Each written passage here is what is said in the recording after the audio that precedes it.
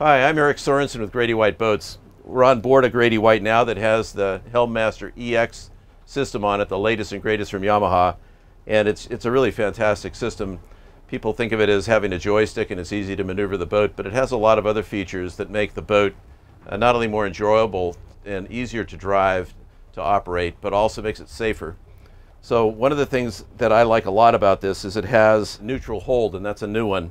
If you push that button, then the engines will not go into gear. So if you leave the helm and a child comes up and moves the throttles, nothing happens. It's a great safety feature.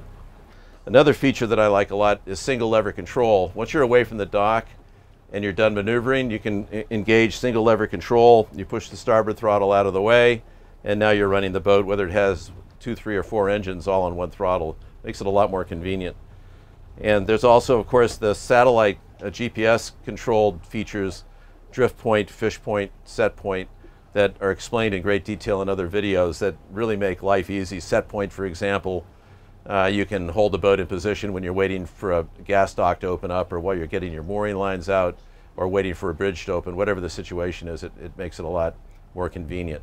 So if you order a new Grady-White with the Helm EX system, you'll find it's really going to make life more pleasurable and easier to operate the boat and safer underway.